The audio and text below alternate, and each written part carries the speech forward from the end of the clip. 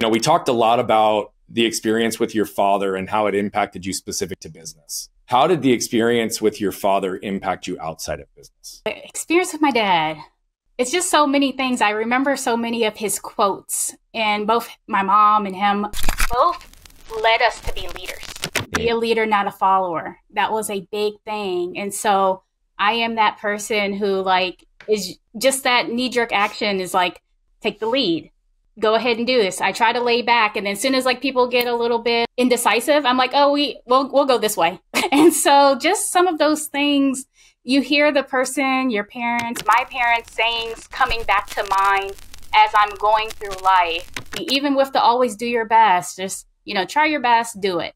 Be that leader, not a follower. There are just so many things that I took from him that really impacted me and that I'm very thankful for to guide me over the years. And I still hear those words as I'm going through life, as I'm doing stuff.